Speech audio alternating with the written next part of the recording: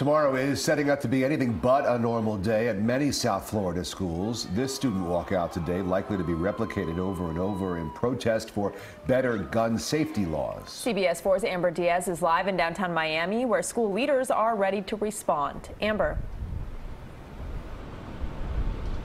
Good evening to you both. Rick Rudabay, we've learned some school administrations are supporting students' right to protest, while others feel they'll be a bit disruptive and actually go against school policy. Still, students and parents say they'll find a way to be heard.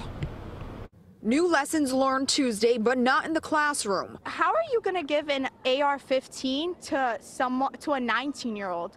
We shouldn't be giving out military guns. Now kids in many schools want to follow suit after the already hundreds, if not thousands, walked out of schools across the state in protest, all wanting restrictions on guns. I hope Donald Trump and the government hears us and tries to make some change, man. In Boca Raton, our Lisa Petrillo watched as students dropped their books and bags and held signs as they walked 12 miles to Stoneman Douglas High School. Miami Beach Senior High School wants to be next, turning their grief into action. Students met at Miami Beach City Hall Tuesday afternoon to talk business.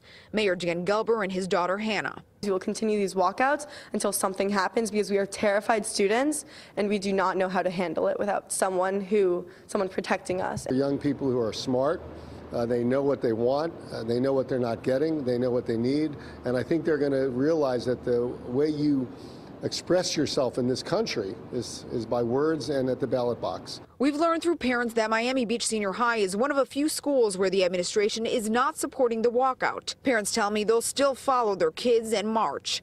Miami-Dade Public Schools said of students on Tuesday, they must express their opinions respectfully without disrupting the educational environment or violating school rules. Broward County Public Schools also responded to the ongoing walkouts, saying in part, BCPS encourages peaceful and lawful protest only. Any violations of the student code of conduct will be handled by individual schools.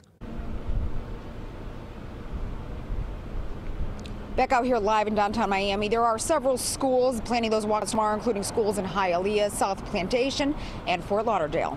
Live in downtown Miami, Amber Diaz, CBS 4 News, tonight. Amber, thank you. Broward